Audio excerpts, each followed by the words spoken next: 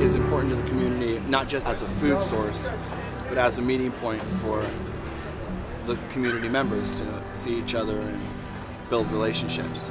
So that's half of it. Half of it does come around the food, but it's nice to get to know each other. It is a great job building the community. I've met so many people here on a weekly basis that come in for themselves, for cooking for their kitchen, asking any kind of restaurant buyers, what they might do with this and that product. And so it's a great thing to have. It's really cool because you can tell how passionate they are about what they do, and they just they're really into whatever they are selling. So I feel good eating it, knowing that these guys put passion and they love what they do. It's beyond fruit and vegetables. It is a sense of community. You see the same people there at the same time, week after week. So I grew up in England where people will go down to the pub and see their friends. Here you can go to the market and see your friend. It's a social event almost, So, and it's bringing good food onto people's tables. Not only the restaurants, but obviously the biggest market are the general public.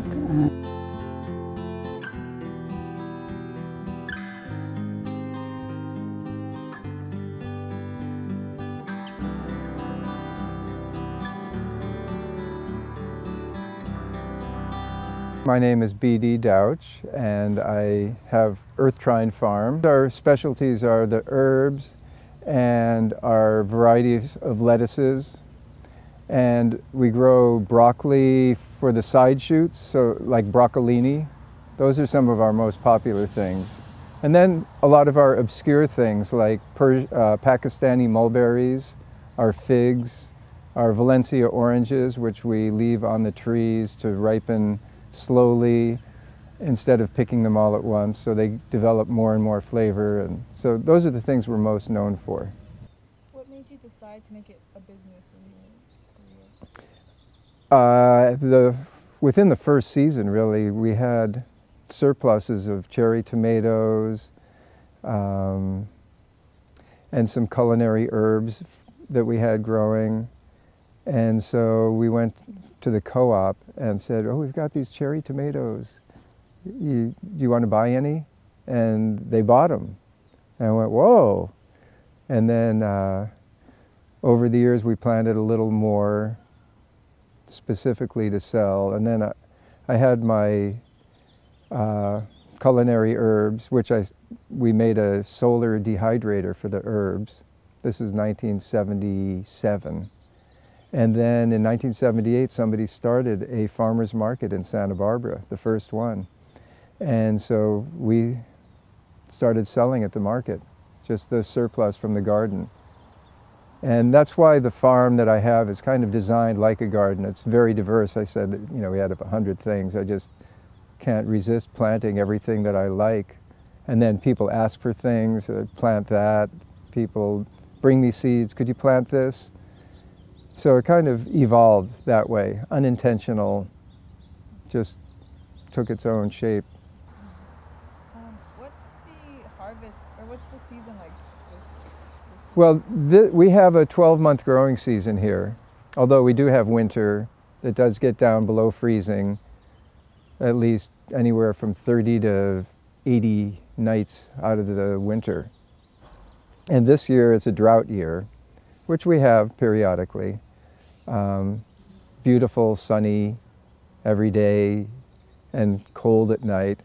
And so we still get harvest. During the winter we grow greens. Because we have our other farm in Carpinteria, we're able to plant a lot of the cool weather crops during the summer when it's too hot to grow them in Ojai. So in Ojai we grow summer vegetables and summer herbs. And then at that time we have our broccoli and lettuce and radicchio growing in Carpinteria.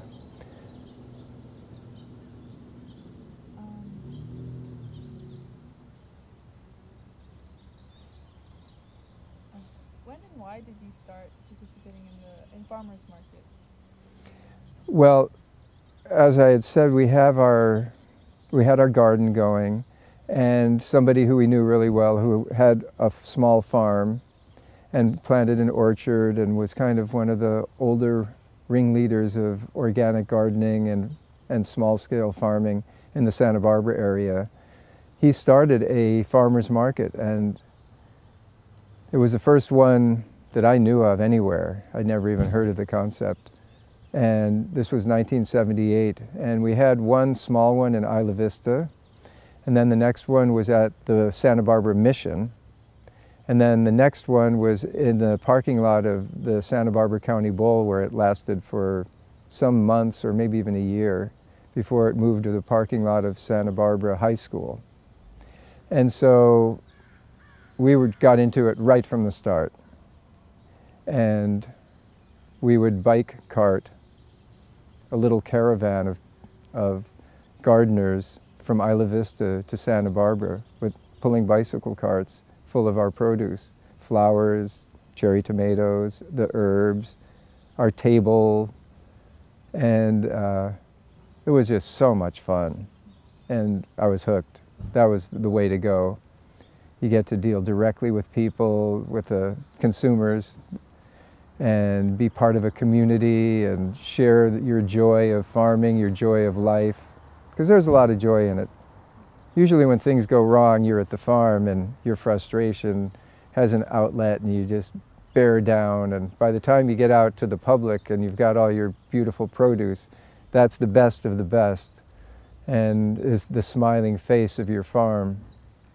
And so you present that, and that brings joy and appreciation from the people that you're supplying the food to, or flowers. And so it really brings out the best in everybody. And the energy level gets picked up, and it becomes a celebration of life, and as well as a culinary celebration. So there's so many dimensions to it, way beyond simply feeding people.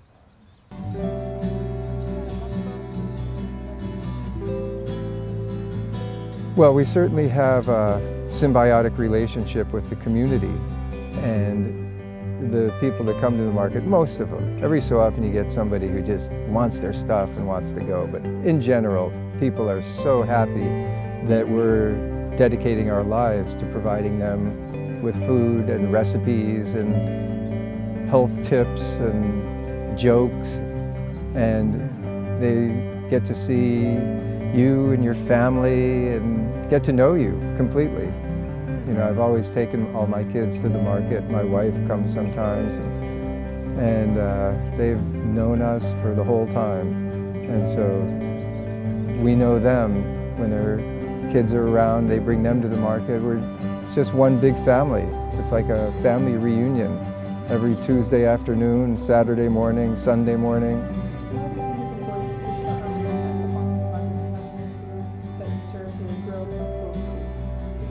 Oh, did you ever go shopping at the farmer's market and then go to Vaughn's? Easy. You know, it's the quality of the produce that you can find, the freshness of the produce that you can find, the variety, and the care that goes into producing it. Huge factors. So, you know, it's freshness, it's flavor.